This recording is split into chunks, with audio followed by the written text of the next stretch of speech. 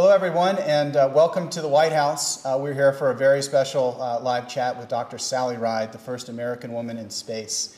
A very exciting day to have you here, so welcome to the White House. Thank you. It's a pleasure to be here. And Dr. Ride's joining us today because the President actually just hosted an event here at the White House about his STEM initiative and announced Change the Equation, a new organization. And the other really exciting thing we have are 8 students from the Denver School of Science and Technology in Denver, Colorado, who are joining us. Why don't you guys say hi? Hi! So we're going to take a few of their questions here in just a second. But Dr. Ride, if you could start us off by talking a little bit about the event that happened today and maybe try to relate it to why it should matter for these 8 high schoolers who are joining us today. Sure. Change the Equation is the initiative that it was announced today, and it's an initiative put together by companies around the country, large companies and small companies, who really believe that science and math education are critical to their futures because they need to hire a skilled workforce when you all graduate, but it's also critical to the competitiveness of the country. It's vital to our economy that we have a workforce that understands science, understands math, understands technology, and can put those skills to practice.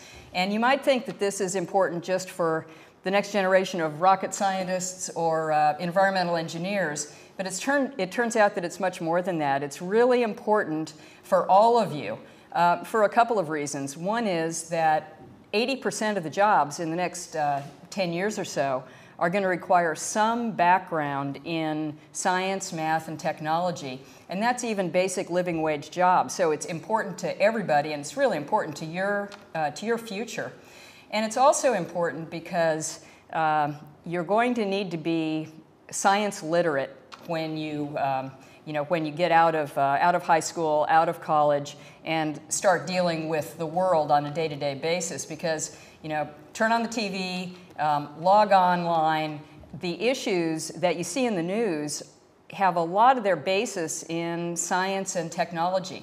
And just to be able to understand those issues and understand how they can affect you, how they can affect your lives, to be able to vote responsibly, to be able to make intelligent decisions about yourself, your community, your family, you need to have some way to understand those issues. You need to have a little bit of background in science and math. And you're at the stage of your education where you're getting that background right now. And that background will prepare you for your life after high school, but it'll also give you a really good insight into all the opportunities that are out there for you when you do graduate and make you prepared to take advantage of those opportunities when they come your way. Great. Okay, well, let's dive right into the questions, Denver. Why don't you raise your hand if you have one, and we'll just go right around the horn here. So, first question. Hi, I'm Brian, and I'm currently an 11th grader. And I was just wondering, what do you think was the best class you took in high school to best prepare you to go up into space? Well, thanks, Brian. The best class that I took in high school that prepared me to go into space, it was... interestingly enough, it was probably my calculus class. I had a very good teacher, very good calculus teacher in high school. I took lots of science classes. I took lots of math classes. They were all good classes, and I learned a lot, but calculus really gave me the basis and the background for many of the courses that I went on to when I went into college, and I used it frequently while I was in the space program. So I think that was the one that probably meant the most to me going forward. I think I just heard math teachers across the country jump, little shout. Little cheer from the math teachers. Yeah, right. Okay, next question. Why don't you raise your hand over there? Who we got? How about you? Now remember to speak up. Okay. I'm Brianna, and I'm in the 11th grade. My question is, what was it like being the first woman in space and the field in general as a woman? It was an unbelievable honor both to be selected to go into space at all, because that's what I dreamed of doing, you know, since the time I was younger than all of you. But even more so to be the first American woman to get a chance to go into space. And I worked really hard for it. I studied hard through high school, through college, through graduate school. Worked even harder once I got to NASA because they make sure that we're very well prepared and very well trained. They don't want to send anybody into space and trust their space shuttle or their space station to somebody who's not really well trained. So I worked really hard while I was there. And that my first flight was just a culmination of all that hard work and all those years of dreaming for that opportunity. So it was really very, very special on a lot of different levels, both personally, professionally, and then also because I had a chance to represent American women and be the first one to get to go into space. And just by the way, since then, there have been many, many, many other American women. We're well up over 35 different American women who've gone into space now, and that number is growing. So, that's really rewarding. So let me actually ask a follow-up question we got through the internet that gets straight to that point about women in science. That came from Morgan in Bethany, Lutheran, Ohio, who asks, what made you so interested in science, technology, engineering, and math? What would you tell an 11-year-old girl about the importance of these subjects and what she can do to pursue these?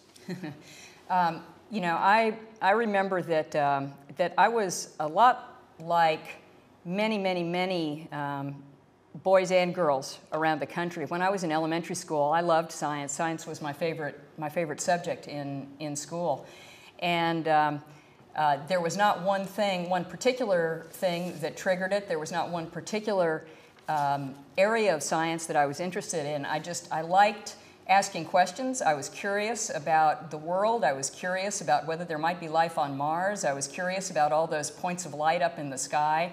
I was curious about what was growing in the riverbed near our house. And I just wanted to know the answers to those. And one day somebody told me that was science. And I think that a lot of kids have that same level of curiosity in elementary school. And then a lot of students start to lose that and drift away from science in, maybe middle school, maybe high school. They don't really see the relevance of it to their lives. And that's the attitude that we need to change. We need to impress on students that science and math, engineering, these really are relevant to you. They're relevant to your future, and they're really important. So I think that the message is it Morgan? Yes. Yep. The message to Morgan is that you're at exactly the right age to really start diving in to math and to science, to explore the different subjects. You're not going to know which one you like best until you've had a sampling of a variety of them. So learning some biology, learning some physical sciences, learning some earth sciences, some space sciences, and particularly focusing on the math, because the math really underlies all of the sciences, is really, really important. And I think that I touched on some of the reasons that it's important, but it's important for your future no matter what career you choose to go into. And then having said that, there are a lot of really, actually really cool careers in the different areas of science and engineering. Great. Okay, Denver, let's keep it going over there. Who's got the next question? Go ahead. Hi, my name is George, and I'm a senior. And my question is, how did your training and education prepare you for your first trip to space? How did my education prepare me for my first trip into space? It was absolutely critical, and it was critical for a lot of reasons. All of the things that I learned in high school, I built on in college. That's the foundation that allowed me to pass my classes in college and to learn the things that I needed to learn in order to be qualified to even apply for the astronaut program. And they particularly prepared me for all the things that I was going to be doing as an astronaut. You know, we use math every day in the space shuttle. We use a little bit of physics almost every day in the space shuttle. To understand the space shuttle systems, you know, I needed to have a little bit of background in engineering because we were looking at circuit diagrams of the different parts of the space shuttle. We needed to understand the hydraulic system of the space shuttle. And I didn't have a great background in electrical circuits or in hydraulics, but I had the background from math and science that let me learn that very quickly.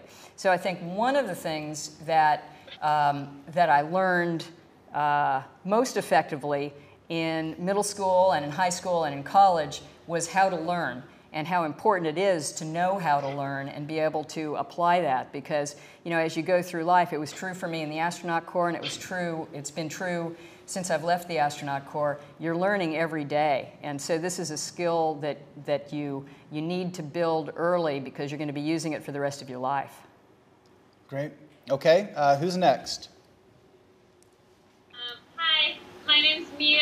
I'm a senior here at DSST, and I was wondering, in terms of extracurricular activities, what kind of things did you do to get involved, like outside of school, in order to approach your goals as an astronaut? You know, it's interesting. I didn't really look too much at extracurricular activities as a way to approach my goals of being an astronaut.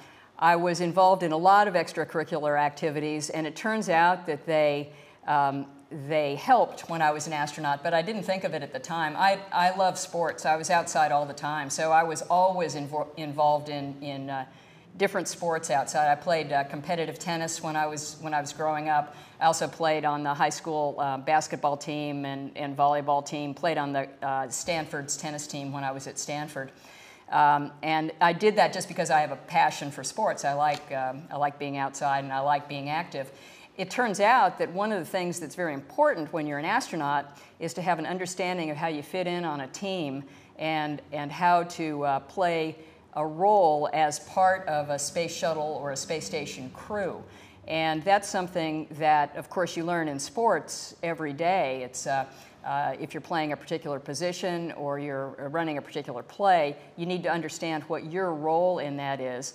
If you're on a team, there's a captain of the team, and you have a relationship to the captain of the team, and that's very, very important. And it turns out that it's one of the things that NASA actually looks for is an understanding of the importance of teamwork and the ability to fit in on a team.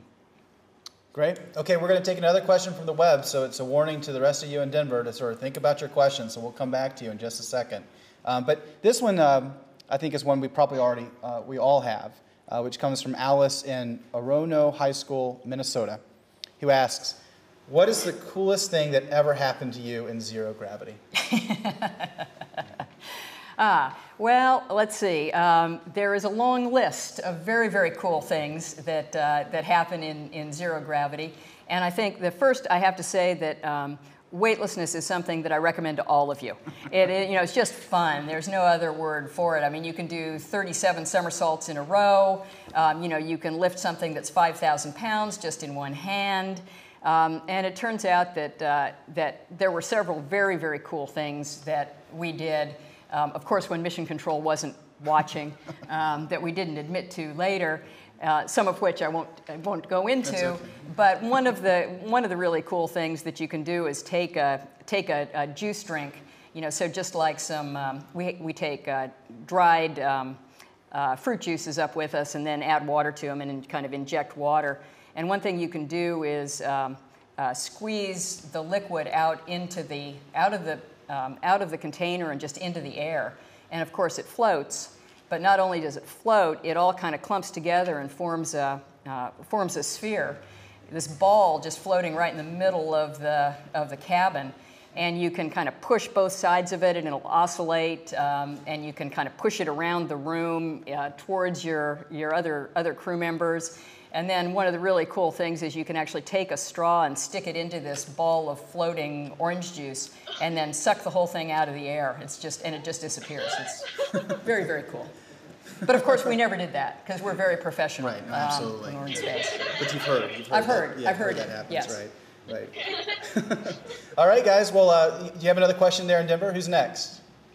Go ahead. Hi, I'm Sydney. I wanted to know, how have you seen technology change after you went to space? What do you think about the changes, the direction that those changes are going? Was the question, how does the technology changed in the space program, the space shuttle, or was it? Okay, just wanted to make sure that okay. General or in the shuttle? Wait, go ahead. Speak up a little bit. Just in general, or NASA's technology or anything like that.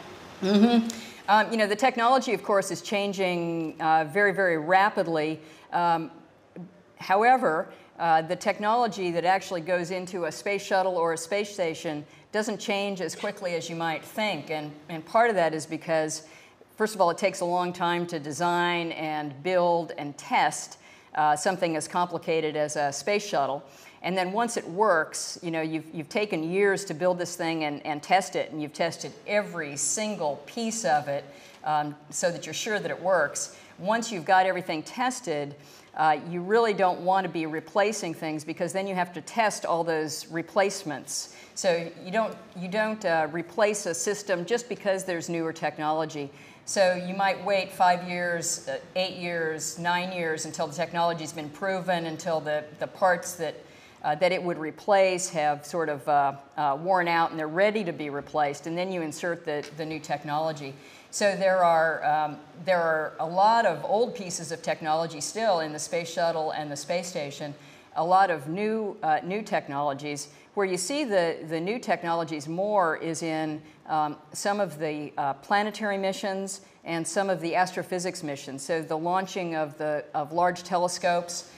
The Hubble Space Telescope is a good example of something that was built to take advantage of the ability to replace technology. So its instruments have been replaced several times with next generation types of cameras and instruments that have allowed the Hubble Space Telescope to be relevant for actually decades longer than people thought that it would, just because now the instruments are new and they're finding things that the instruments 15 years ago could not have found. The same is true of the planetary missions to Mars and to other parts of the solar system. It's easier to inject new technology in those programs, so that tends to be where you see some of the new technology coming in. Great. Who's next there in Denver? Hi, my name is Eric. I'm a senior here. How did your education influence your decision to become an astronaut? Say that one more time. I missed one key word in there. How did your education influence your decision to become an astronaut? How did my education influence my decision to become an astronaut? I think that the main way that it influenced my decision was that it gave me confidence in myself. It gave me a belief that I was learning enough things, that I was doing well enough, and that I was doing well enough compared to other people in the class, that this was something that I could reasonably dream about as I went through college and graduate school. Education, the more you learn, the more confident you become. It's fun to learn things. It's really empowering to know something. And I think that's the thing that I got most out of my education, was just this confidence that there were a lot of things in the world that I didn't know, which meant a lot of opportunity to learn. But there were also a lot of things that I had learned in middle school, in high school, and then on into college. And there were a lot of things that I didn't understand, but there were also a lot of things that I did understand. And for me, math and science were at the basis of that, because those courses, they build on each other so logically, and they're so useful in a variety of different areas, that I really felt like my knowledge was building from one year to the next. Let me ask another question we got through the website, guys, if you can hang on for just a second, that follows on that. This one comes from Ash in Arizona, at Arizona Virtual Academy, who wants to know, why do you think that so many kids worry about math and are scared of it? I like math and science, but none of my friends do. What do you think? I think a lot of the reason is that for some reason in this country, it's gotten okay to say that, that you don't like math and you're not good at math. So I hear it from adults all the time. You know, I hear adults say they can't balance their checkbook, they were never good in math, they didn't like math, hope to never do math, and, you know, that's just not helpful. I mean, you know, adults don't go around saying, I can't read, I never like to read, you know, I don't read, and I think that culturally, it's gotten okay to say that you don't like math. It's kind of become cool to say that you don't like math.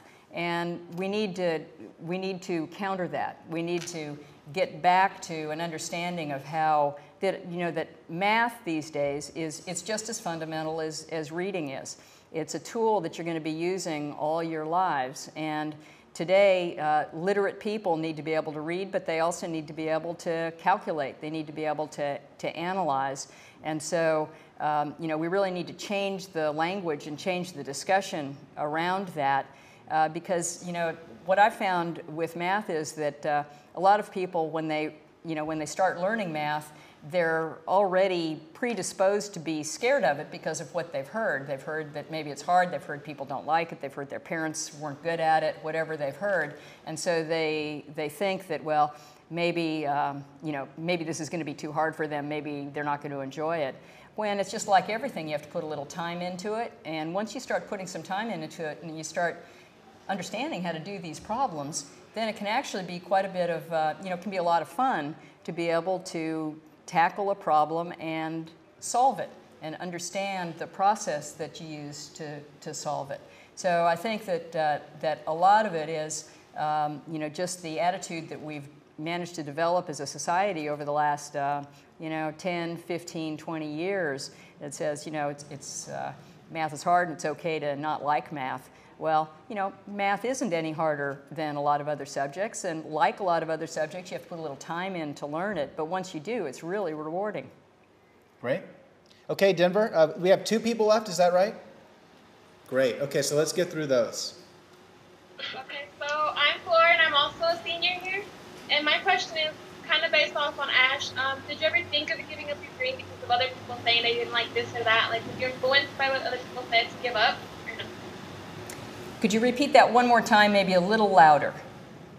Okay, so did you ever think of giving up on your dreams because the people around you influencing you or things like that? You know, I did think about giving up on my dreams. I think, you know, everybody goes through periods where they sort of question themselves. They start to maybe lose a little self-esteem, lose a little self-confidence. I did when I was, you know, in 9th grade, 10th grade. I was lucky because I had, you know, my parents were very supportive and very encouraging, but maybe even more important, I had a couple of teachers who spent some time with me to help me build my confidence in myself, rebuild my self-confidence. And that was really important because, you know, it's just really natural to, you know, have a down day or a down week or, you know, a bad, you know, just a bad semester. And you need to be able to get over that and realize that, you know, tomorrow's a new day and you need to dig back in. So I did have those periods, you know, where I just wasn't sure that I was going to be able to do what I wanted to do. But I had support around me and both supportive, you know, friends who helped me and, you know, who I could do things with and talk to. And also a couple of very, you know, very good teachers who spent some time with me. Great. Okay. How about let's take the last question from Denver. Okay. So hi, my name is Mesley, and I'm a junior.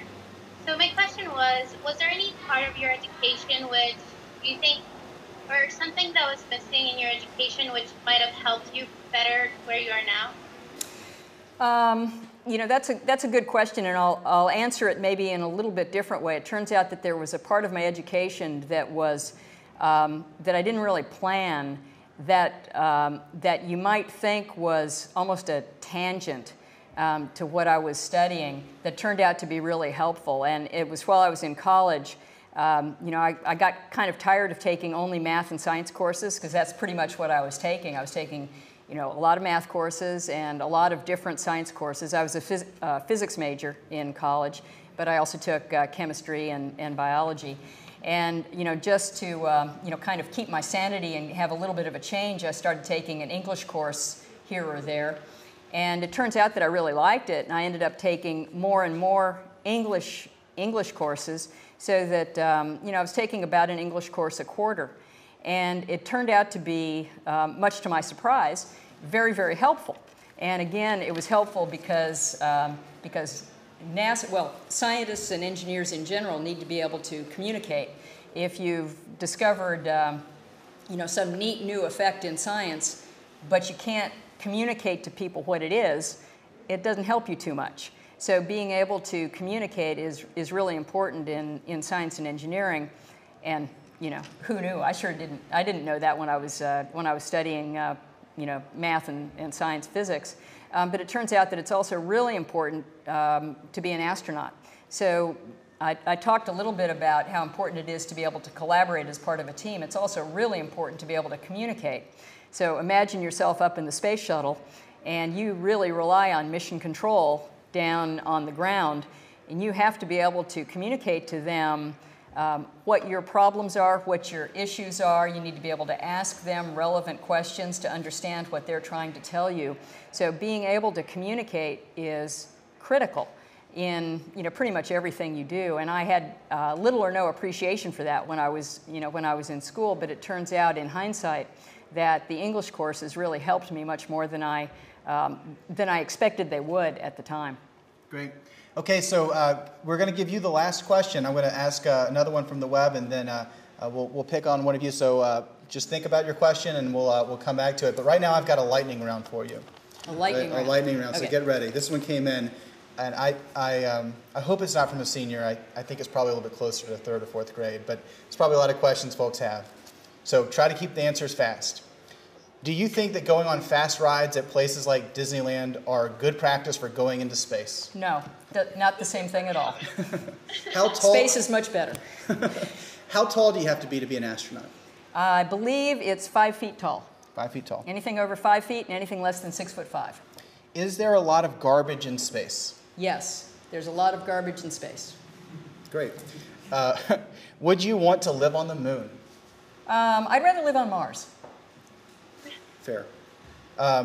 What animals have been into space? Oh, you name the animal, it's been into space. Horses have not been into space.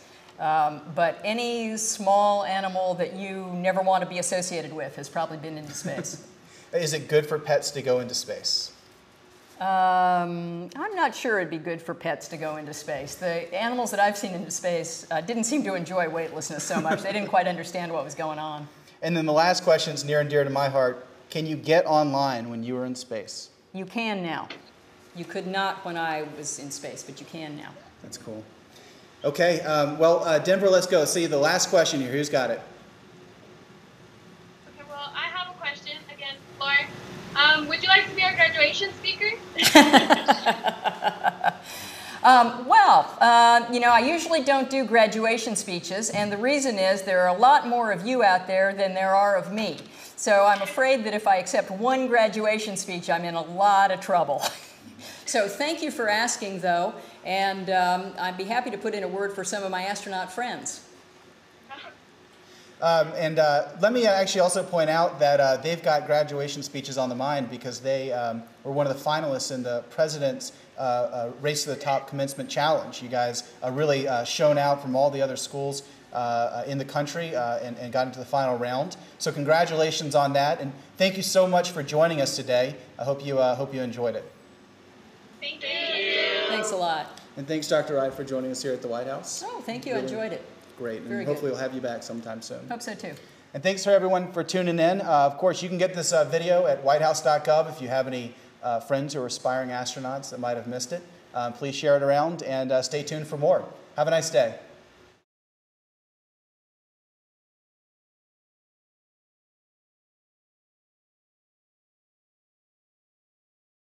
Some background in science, math, and technology, and that's even basic living wage jobs. So it's important to everybody, and it's really important to your future. And it's also important because you're going to need to be science literate when you when you get out of high school, out of college, and start dealing with the world on a day-to-day basis. Because, turn on the TV, log online, the issues that you see in the news have a lot of their basis in science and technology. And just to be able to understand those issues.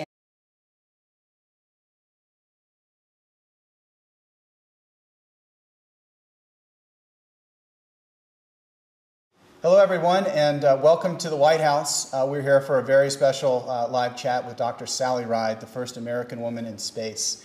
A very exciting day to have you here, so welcome to the White House. Thank you. It's a pleasure to be here. And Dr. Ride's joining us today because the President actually just hosted an event here at the White House about his STEM initiative and announced Change the Equation, a new organization. And the other really exciting thing we have are 8 students from the Denver School of Science and Tech.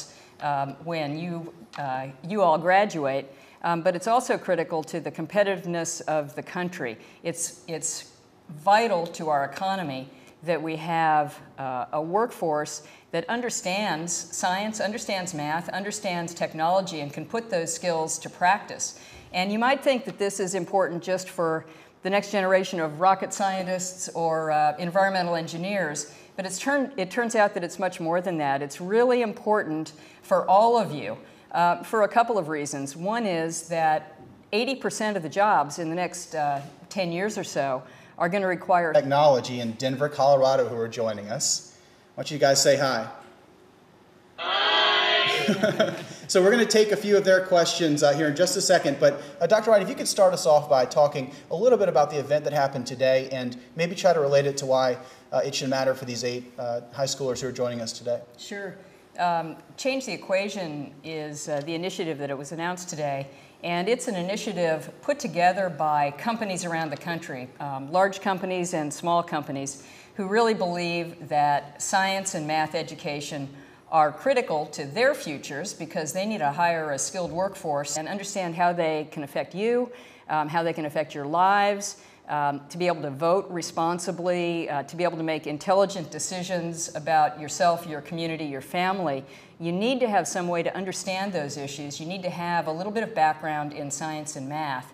And you're at the stage of your education where you're getting that background right now.